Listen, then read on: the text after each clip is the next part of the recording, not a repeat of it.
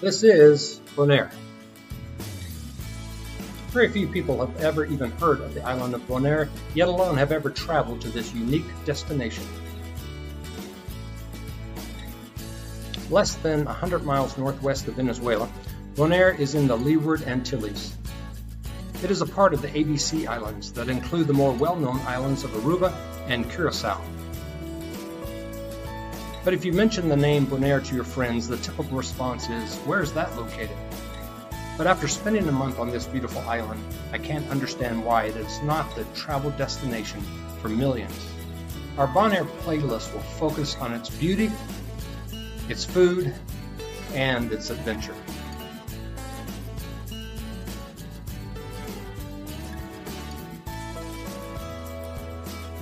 We spent a month on this beautiful island and can't wait to go back one day. If you like our videos, please make a comment and be sure to subscribe to our channel.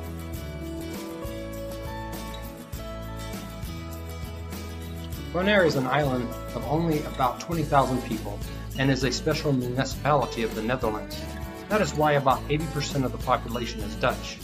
And driving through the small capital of Hollandijk, you can see the Dutch influence everywhere. Getting outside the city, you can see the true beauty of Bonaire.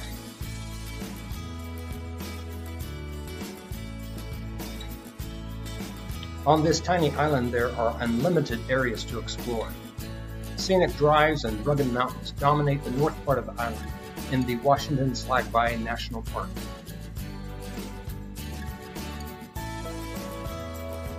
Traveling south, you see one of the most unique sights in the world, the salt pans of Bonaire. The crystal blue ocean on one side and the salt pans on the other side makes you want to stay and take endless videos and photos. There is no other place like this in the world.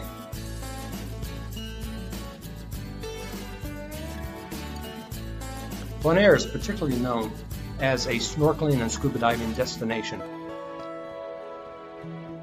And with over 80 dive sites on the island, you can see why so many enthusiasts come to dive these blue waters.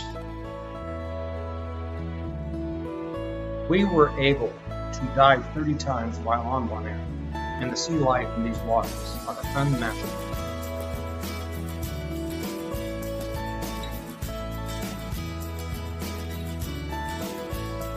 We have learned that traveling enriches your life and brings you closer to family and friends.